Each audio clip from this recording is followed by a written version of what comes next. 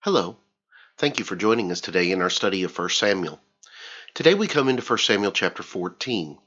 Now, chapter 14 is going to be a continuation of the accounts that take place in chapter 13. And at the end of chapter 13, we have the children of Israel in a very difficult situation because the Philistines have invaded in response to the Israelites taking a garrison at Geba. And they have the Israelites fully on the run, in part because the Israelites have no real weapons of war. The only ones, it's stated at the end of chapter 13, who had swords or spears were Saul and his son Jonathan, who were in charge of the army. The rest were left with farm implements as their means of defending themselves and of fighting the Philistines. So chapter 14 is going to continue the narrative of what takes place and how these things come to a resolution. It is a lengthy chapter of 52 verses, and so I don't want to take a lot of extra time dealing with other things. Let's just jump straight into the chapter. In 1 Samuel chapter 14, beginning in verse number 1, we read these words. Now it happened one day that Jonathan the son of Saul said to the young man who bore his armor, "Come, let us go over to the Philistines' garrison that is on the other side." But he did not tell his father. And Saul was sitting in the outskirts of Gibeah under a pomegranate tree, which is in Migron. The people who were with him were about 600 men. Ahijah, the son of Ahitub, Ichabod's brother, the son of Phinehas, the son of Eli, the Lord's priest in Shiloh, was wearing an ephod. But the people did not know that Jonathan had gone. Between the passes by which Jonathan sought to go over to the Philistines' garrison, there was a sharp rock on one side and a sharp rock on the other side, and the name of one was Bozez, and the name of the other Sina. The front of one faced northward opposite Michmash, and the other southward opposite Gibeah.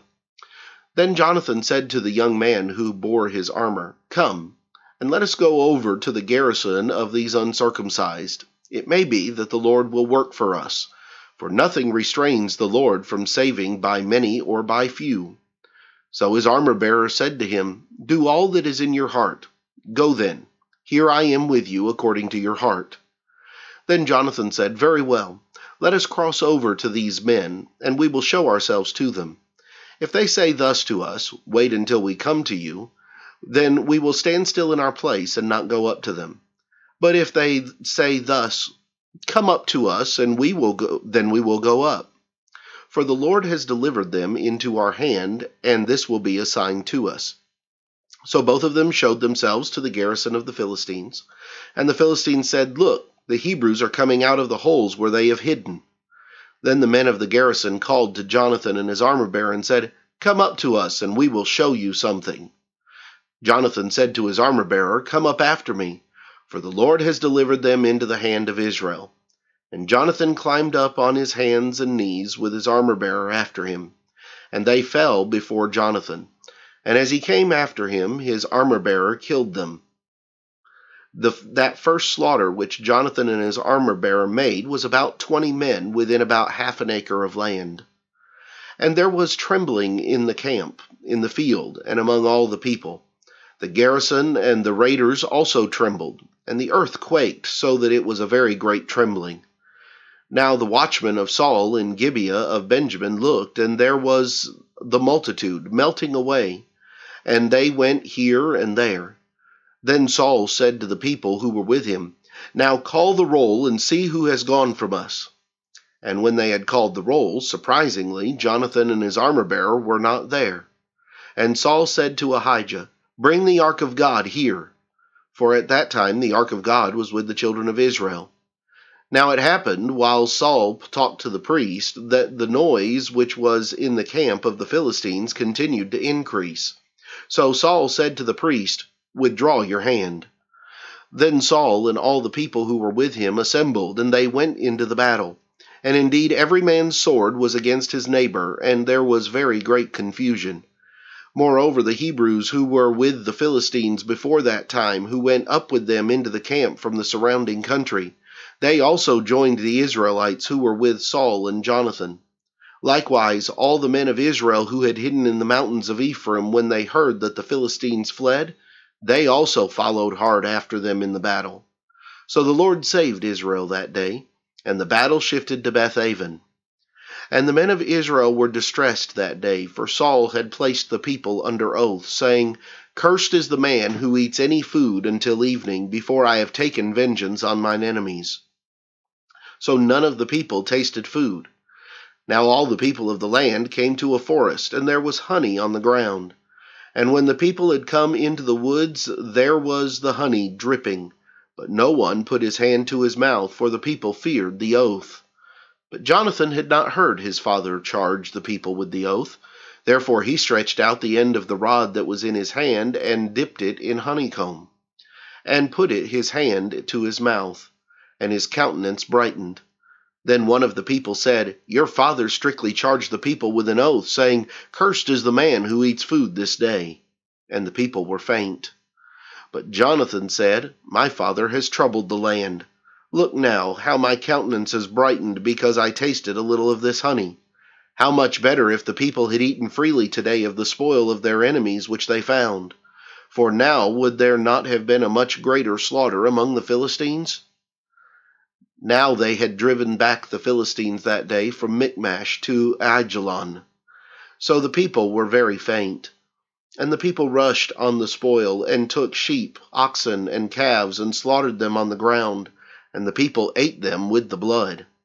Then they told Saul, saying, Look, the people are sinning against the Lord by eating with the blood.